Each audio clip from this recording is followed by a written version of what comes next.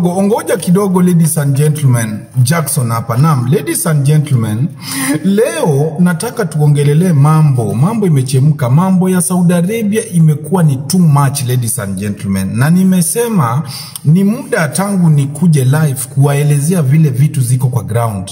Na ndio kwa maana leo nimekuja na nataka muweze kusikiliza kwa makini kwa sababu mambo hayako sawa sawa. Oh my God. Sasa kuna kesi kadhaa zenye nitaongelelea. Sasa nataka niongelele story 3 zimehappen hii wiki. Hata si 3 ni kama 4. Ni nyingi actually ni nyingi. But wacha tuone leo ninaguzia gani. Kuna hii familia kutoka Mombasa yenye inatafuta msichana wao. Msichana ambaye alienda Saudi Arabia 2019. Na huyu msichana sasa hivi ajulikani mahali yako. Huyu msichana anaitwa nani? Anaitwa Hafsa Abdullah Athumani na anatoka huko Mombasa. Huyu msichana inasemekana alienda Saudi Arabia 2019 ambapo alipofika kwa hiyo nyumba alienda kufanya kazi. Alianza kuhisi maumivu na hangeweza kuendelea na kazi na mwajiriwa wake akaamua kumrudisha kwa ofisi. Huyu msichana alienda kwa ofisi April 2019 na akakaa kwa hiyo ofisi April mpaka Julai hapo ndio mahali sasa waliamua kumbadilisha nyumba, lakini nyumba alibadilishwa ilikuwa aende ushago, aende kwa village, unaona?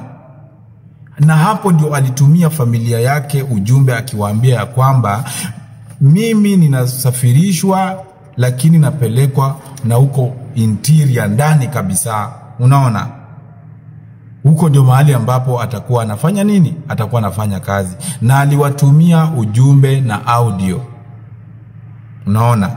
Imagine huyu msichana alienda 2029 alienda kwa ofisi April na akatolewa pale July akapelekwa huko ushago, of which alitumia familia yake message akawaambia naenda kufanya kazi huko ndani. Just imagine ladies and gentlemen, tangu huyu msichana atume hiyo audio saa hii tuko lini? Kutoka Julai mazee 2022 ndio familia mazee iliweza kushtuka sana. Iliweza kushtuka wakati ilipata instant notification kutoka kwa Instagram ya kwamba huyu msichana wao amefungua Instagram account. Mtu mwenye hawajaisikia story zake wanapata notification ati amefungua Instagram account. Sasa swali yenye familia inauliza ni huyu msichana ajulikani kula alienda, hawajaisikia kutoka kwake na alikuwa mgonjwa, and then all of a sudden wanaona message kama hii. That is the only thing they have. That is the only thing yenye wanazosema yenye ya mwisho washaisikia kutoka kwa msichana wao. Ndio maana niko hapa leo nataka kuwaongelesha nyinyi wa Kenya. Ni nini na happen huko Saudi Arabia? Maagent wenye wanapeleka wasichana huko nje, msichana akishindwa na kazi, msichana apelekwe village. Hiyo ni kama kumdestroy, hiyo ni kama tu kumuua. Huko kwa village nasikia hakunanga hata stima, kuna kwanga na shida, hakunanga hata network, hakunanga hata magari. Msichana akipelekwa huko kuisha, huyo maisha yake inakuanga imeenda hivyo. Chochote chenye kinamwapenia hakuna mtu anajua, hakunanga hata internet. Huko ni ushago kabisa, ni huko ndani. Ni noma. Nasikia hata kuna sehemu zingine hata kunanga stima. Nauliza, ni ungwana kweli? Na bado kwa hiyo wiki kwa hiyo wiki kuna pia msichana na ambaye analia. Huyu msichana mwenye unaona analia huyu msichana analia kwa sababu hiyo room yenye ambayo unaona nyuma yake, hiyo room ni mahali ambapo wanawake makemboi wanaishi. Nao makemboi wamekuwa wakijiuza. Na hao wasichana kuna waizi na ambao wamekuwa wakiiba, na ni kama waliibia wenzao na hao wenzao wakaamua kuwaseti. Na walipowaseti, inasemekana walitumiwa Black Saudi sijui ama ni nani. Juu inasemekana walikuja wakajifanya ni mapolisi. Na wakaua huyo mwanaume mwenye alikuwa kwa hiyo nyumba, na huyo mwanaume mnaona hapo ni kama ndiye alikuwa boyfriend ama alikuwa customer huyo mwanamke Mganda. Huyu mwanamke Mganda mnaona analia hapo, ni mwanamke Mganda. So mimi nauliza, na wenye wasichana wenye walitekwa kwa hiyo nyumba walikuwa wasichana 3, ikiwemo Mkenya mmoja ambaye nitamweka hapa, mnamuona. Huyu Mkenya ni mtu ambaye anajulikana sana kwa mtandao. Alikuwa anatweki paka akiwa uchi. Na huyu msichana amekuwa akivuruta shisha. Amekuwa akifanya vituko sana wapi? Kwa TikTok.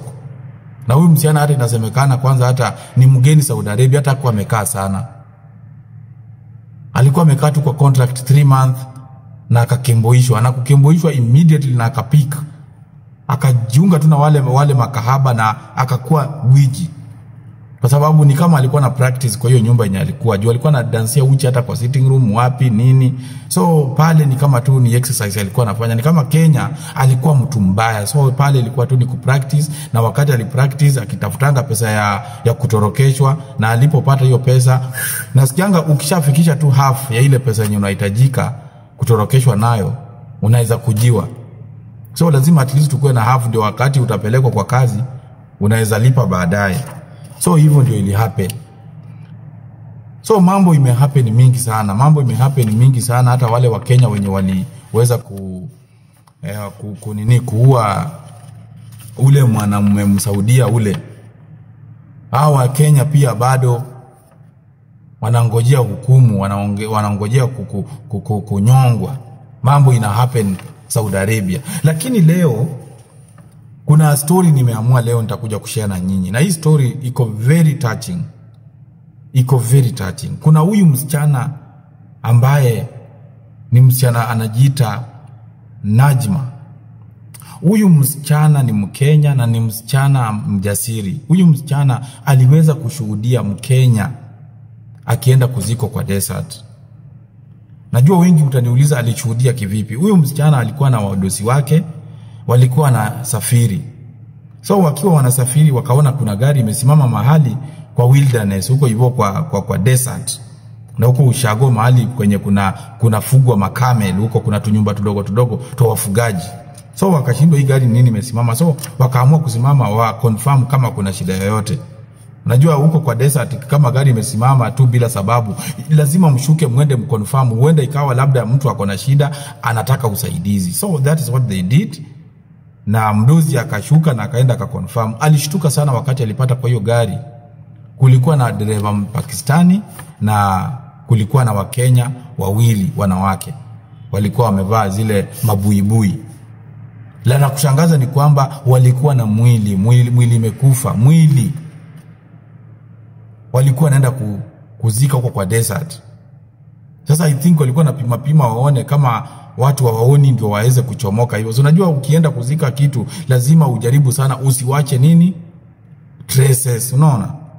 Na wakati waliona hiyo story wao wasichana wakaanza kuhojiwa. Huyu msichana anaitwa Najma alikuwa pale kwa gari na aliona, na hata yeye mwenyewe alishuka akaongea na wale wa Kenya, akaona wanaongea Kiswahili. Na wakati waliona ni kubaya, huyu mdozi akapigia polisi simu. Najua huko kwa vichaka ni mbali. So akabidi sasa mapolisi by the time wafike, au Wakenya na wao katorokea huko kwa hizo manyumba ziko huko, hizo tu nyumba tudogo tuko huko ndani, wakatoroka na hizo mabuibui wakahepa. Lakini sasa huyu Mbangali yeye akabaki akijitetea akisema yeye ajui, alipewa tu nini abeba, ni hao wasichana walimpatia mzigo, hata walisema tu anahama sijui nini wasaidiwe, na yeye tu kama kawaida yeye ni dereva, hakuwa na otherwise. So walishikwa, mwili imeshikwa. Sasa hiyo mwili bado hajajulikana ni msichana ni nani. So guys, hao wasichana mnaona tunaripoti hapa, wengi uanga wanaenda wanauawa. Wasichana wengi wamekufia Saudi Arabia, na ndio kwa maana unaonanga siku hizi tumeamua kuripoti kesi za Saudi Arabia. Huenda ikawa labda mwenzenyu labda ni huyo. So hii mwili inasemekana huyu Mkenya anatuambia kwamba baada ya polisi kukuja waliweza kushika ule mwanaume mwenye alikuwa anawaendesha hao wasichana, na wakaweza pia kuchukua hiyo mwili na wakaipeleka mahali waliipeleka hawajui. So mwenye anajua ni mdosi wao. So guys, story kama hii, hata kama wewe unajua msichana wako anakuanga kemboi na ako Saudi Arabia, mtaanzaje kuconfirm kama ni yeye mwenye mnatafuta? Mtajuaje? That's why unaona kesi za Saudi Arabia ni ngumu. Wasichana mnaambiwa msikemboi. Kama Wakenya wenzetu wanaenda kuzika Wakenya wenzetu, ni wapi wa kutorokea? Huwezi jua huyu msichana nini alifanyiwa, huwezi jua nini ilikuwa ina happen pale. But ukweli ni kwamba kuna Wakenya wanaua wenzao. Wakenya huwezi jua nini wameua, huwezi jua ni wanawaua because of money, because of what? Kwa sababu kwenda kuzika msichana huenda ikawa labda ni mwenzao alikufia tu kwa nyumba by mistake, lakini kwa sababu hataki kuwa involved wakaamua kwenda kumzika, na wakatumia pia nini huyu dereva, kwa sababu unajua hawa watu wanakuanga na connection, they know how they operate. Ni vile tu bahati mbaya ili happen tu wakajulikana. So Wakenya wenye mko Saudi Arabia, tafadhali, mimi kama Jackson na wa advise, tafadhali tulieni kwa contract, kwa sababu wakati unatoroka, unapokufa, hiyo responsibility yote ni wewe na wale wenye mkona wao, ama familia yenu ikiwa Kenya. Na usidhani kama makemboi wanatorokanga kwa sababu kwao ni matajiri. Makemboi wengi wanatorokanga kwa sababu ya shida na mateso. This is the reason nanga hata beta hiyo mshahara kidogo yenye unapata, in case kitu kikufanyikia, mdozi mwenye alikuwa amekuajiri yeye ndio uanga anagaramikia nini expenses za mwili wako kutolewa huko mali huko, kwa sababu umekufa ukiwa in the line of duty. Lakini wakati unakufia Saudi Arabia bila usaidizi, tafadhali, hakuna mtu anaweza akakusaidia. So guys, mambo ni mengi, watu wanazidi kukufa.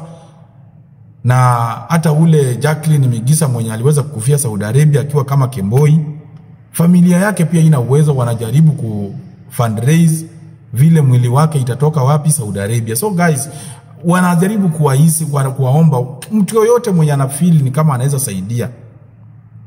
Kuna namba hapo hivyo, kuna namba ya mchango. Watu mwaweze kuchanga, mwaweze kupiga hiyo namba, mwaweze kuinquire. Kama umeguzwa mahali na ungependa kusaidia, saidia. Na Mungu tu atakubariki, kwa sababu hawa ni makemboi, wanapotoroka, wanapokaa huko mbali, miaka zinaisha, wanazeekea huko nje, alafu baadaye wanakufa. Hiyo ni mzigo tu wanaleteanga tu familia. Sasa hii familia ingekuwa ina beg kama huyu msichana angerealize ni mgonjwa na arudi Kenya. Lakini wengi aibu inafanya mpaka mtu anafika mahali anakufia kwa nchi wenyewe. So guys, tafadhali, kama wewe ni mtu ambao uko na roho safi na uko na roho mzuri na unaelewa, wewe ni mtu unaelewa namna vile maisha iko, kutoa mwili Saudi Arabia sio rahisi. Ni pesa nyingi zinahitajika. Familia inawalilia. Mama yule msichana analia kabisa, ana uwezo. So wanaomba fundraising, wamejaribu kuweka vile watu watachanga. So unaweza piga simu, unaweza fanya nini. So guys, muendelee tu hivyo. Na mimi sina mengi, ni hao tu machache, na waomba tu tuzidi kukua na huo moyo. Na nitazidi kuupdate stories zote zina happen huko Gulf. Mimi sina mengi, ni hayo tu machache guys, na waomba tu please like, share, comment, please, na msubscribe. Thank you guys, na wapenda sana. Jackson hapa. Thank you.